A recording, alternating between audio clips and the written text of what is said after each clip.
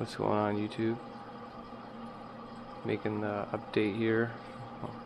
Wouldn't really call it an update, maybe an intro to the new 30-gallon Nano now that the big tank is gone. And all I can really say about it is wow. The difference between T5s and LEDs, in my opinion, it's like night and day.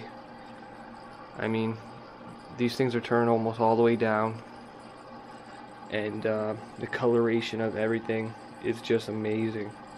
I love it. I love the shimmer. I love the look. I love everything about it. I guess it's safe to say I'll never set up another tank without LEDs over it. The only thing I don't like is all the equipment that you can see on the back, but we'll do something about that. Now that I really like this tank, I might make this maybe a permanent tank. I might not keep the blue tang in it. He's a little too big for a 30-gallon, but for now it'll be okay. Maybe put a sump down there.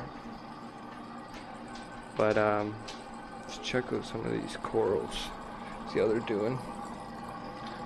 Got the ratstas right there. Started with like 3 heads, doing pretty good. The mushrooms. Some eagle eyes, zoas. Got your gray nathia right there.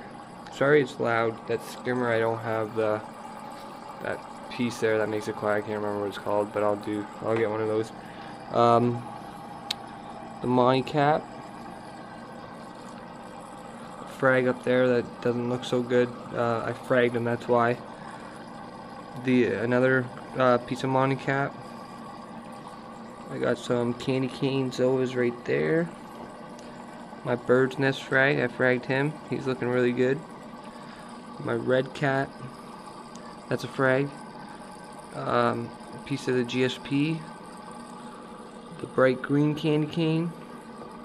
And torches. That's all I kept for right now. I wanted to make sure that I keep this tank healthy and keep everything going. I didn't want to take too much, but I love it. Side view. Love the aquascape too. I don't know if I said that, but I usually complain about my aquascape. This one I love. It's really cool. I think so anyways. Got the hole in the middle there. The caves over here.